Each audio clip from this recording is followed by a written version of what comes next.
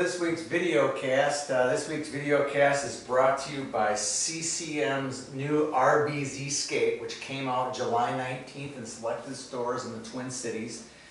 We have the Dave's Sporting Goods stores, the Hockey Giant, and all Total Hockey stores have the skate with the ability to go and try the skate out, demo the skate, take it out of the store for 48 hours. I was over at Total Hockey, met Andy Ulseth, son of former golfer Steve Ulseth. He's telling me all about the skate, the 4.0 tilt on the blade is great for the advanced skater as well as it can be great for the beginning skater as well. The new RBZ skate, it's finally out. July 19th came out in stores. Kids are trying them on all over the country. It's a great new skate, so check it out. The site YHH this week came out with a new feature that we're doing on some scored hockey players. We call it the next big thing. First player that we featured was Chaz Lucius from White Bear Lake. Chaz was a superstar up at the Brick Tournament for the Team Minnesota. They got to the semifinals of that tournament, ended up losing to the Toronto Bulldogs. Chaz is a great player. He's the kind of kid you don't miss after his first shift. He's quick, he's tenacious, he's got a great shot, great stick handler. He's just a phenomenal player. We got a couple more kids that we'll be featuring here in the next couple weeks, so keep an eye out for our next big thing features.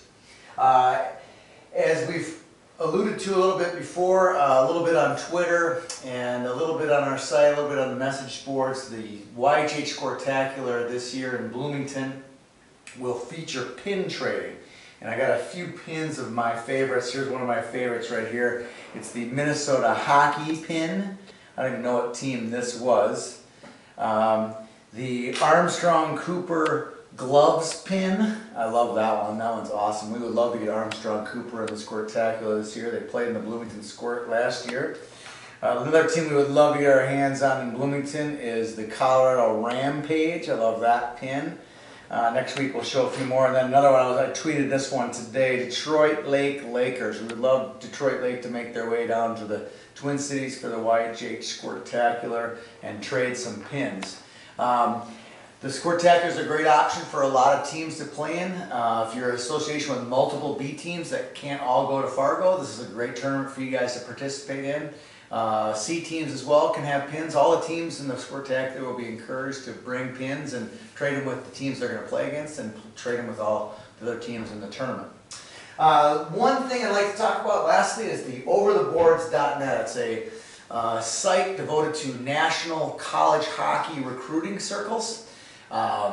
It's a great site, especially we have so many kids in Minnesota that are now committing as 8th and 9th graders to college hockey programs, like Joey Anderson from formerly from Roseville, now at Hill Murray, verbally committed to UMD, and several other of our 9th, 10th graders, the 98s, the 97s, 96s are committing to USHL teams and eventually to Division I programs. It's a great site if your kid's in that spectrum to go check out. It's got a great database and you've got great commentary on Minnesota kids and kids from all over the country looking to get into Division I programs. So check out overtheboards.net. I'm sure he's OTB something on Twitter as well. So check out that site.